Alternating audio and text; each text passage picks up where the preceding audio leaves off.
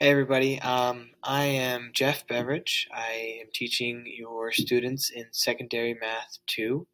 I just wanted to make this video to answer any questions or concerns that you might have leading up to parent-teacher conferences. So right now, on the screen, you should be able to see um, what my Canvas course looks like. Um, my class requires the students to be in class. There's not a whole lot going on in Canvas, but I do post a lot of the things that I do in class in Canvas for students that perhaps miss a day or need some more extra resources or material. So just kind of a walkthrough on the home page.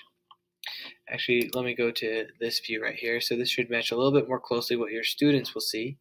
So on this page right here, the home page, students will see a couple things. Some announcements. So these announcements I make every now and then just to let the students know or give them any reminders of things that are upcoming. And then there are the modules. So on the home page, you'll see announcements and the modules. And the modules usually consist of the assignment. So pretty much the home page, you can see just about everything that you see right here, just not the grades or the files. But in any case, so the modules just mean that it's just sections that we have in the class. So we are pretty much just wrapping up Unit 1. So students should have been able to gone through all of Unit 1. So for Unit 1, you can see here that I have the notes. So these notes are what we go over in class. I post a PDF of my notes so that students can download them. If they miss class or anything like that, they can print them off at home. And then I usually post a video or two about the content that we covered in class. Now, these aren't my videos, they're just YouTube videos, but they share the same concepts, the same content, and they have example problems that students can reference. So they can use these if they miss class.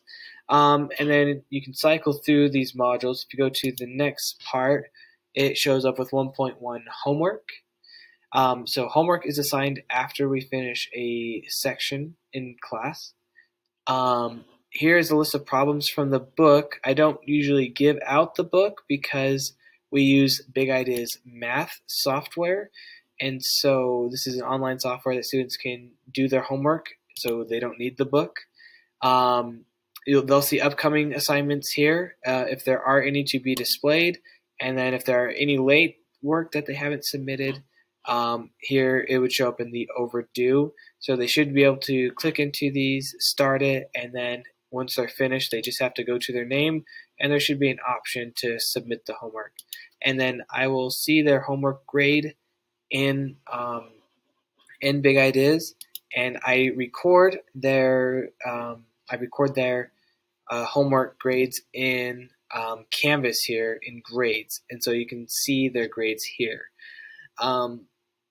That being said, I don't typically go to PowerSchool for my grading, but Canvas does update to PowerSchool. They sync together, so Canvas is always the most up-to-date for grades, and Canvas will eventually update into PowerSchool once it syncs. It might take overnight or something like that to do that. So just so you are aware of that. As well as, so if you go to files in my course, all those files, those PDFs that I list into the assignments, you can also find here. So Unit 1, 1.1 notes, if you go here, you'll see my notes and I'll have them all posted here. So that's generally how my class is ran. Other things to note, we just recently had our first test in Unit 1. I'm sure there might be concerns about students' grades on those. I do allow a retake for my students. They just have to have all their work turned in.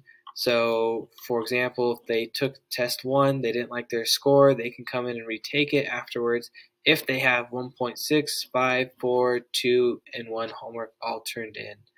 On top of that, I only give a retake if students took the original test on time. because once I give back the test to the students, the answers are then available, and so I don't give them that same test. But then at that point, the only other test that I have is the retake test, so they can take that test. So hopefully that's not too confusing. It's a little weird, um, but yeah, if there's any concerns about that, just reach out to me and we can talk about how that goes. And if there's anything else, just let me know. Email me. Um, and if you need to set an appointment for a parent-teacher conference, please do that as well, and I'll be happy to discuss anything that you have. And sorry, I have a motion-censored lights. So, but yeah, that should be my class. Hopefully I'll be able to meet some of you, and hopefully you found this video helpful. So see you later.